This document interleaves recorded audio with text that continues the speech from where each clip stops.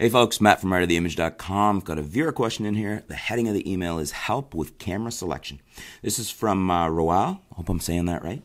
He says, hello Matt, I like your YouTube channel. It's really informative. I'm looking to purchase my first camera and have decided on the one of the two below. The camera would be for traveling, concerts, sports, events, and family events. There would be a small need for video. Nikon D7200 DSLR, AFP DX 18-55 35-56G VR lens, and an AFP 70-300 ED lens. Nikon bag is $9.99 total plus tax, so it must be a kit. The 7500 DSLR, Nikon D7500, AFP 18-55 VR, the 70-300 VR, AFP. 32 gig and a Nikon bag and the extra battery. The cost is $14.99. Can you let me know your input on the cameras above and which would be a better purchase considering the cost difference? I'm looking to make my purchase in the next few days. Any questions, please let me know. Thank you in advance. Roal. Well, thank you for your question. And basically, the big differences here is you're getting a better lens. You're getting a 70-300 ED VR lens in the 7500 kit. You're also, there's a big difference in the camera. They're two very different cameras, 20 megapixels versus 24.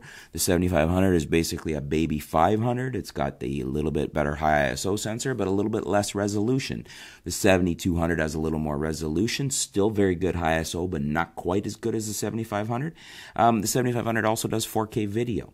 The fact that you're getting the 32 gig card, the Nikon bag, and the extra battery makes, I think, that a very good value at $14.99.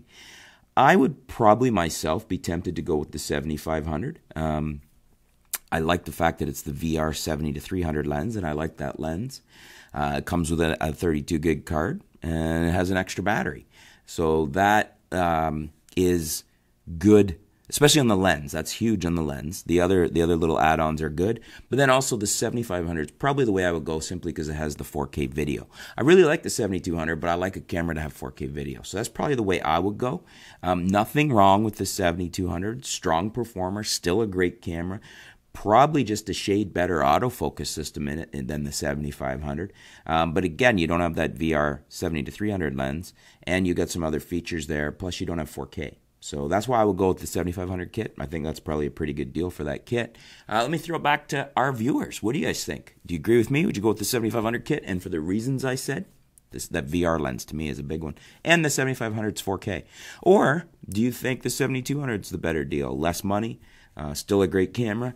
You can live without the VR lens maybe. Let me know in the comments below. What would you do and why? Let's help out our viewer. Let's help out Roal. Always great to hear back from you guys. Your input, your feedback, your opinions. It helps our viewers get a really rounded response. Helps them think things through when they're going to make a purchase.